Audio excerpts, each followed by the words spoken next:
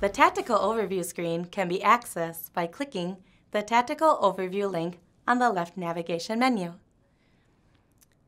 This screen provides you with a high-level snapshot of your monitoring installation, including status of hosts and services you're monitoring and the status of various monitoring system features.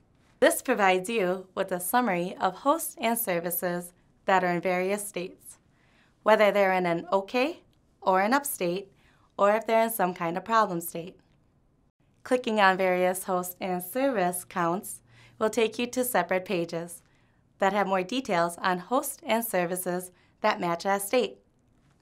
Monitoring system features, such as notifications and active checks, can be enabled or disabled by clicking the green check marks or red X marks.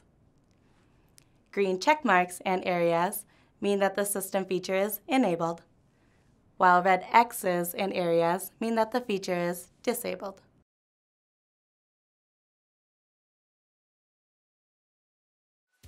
Keep watching to learn more about navigating Nagios Core.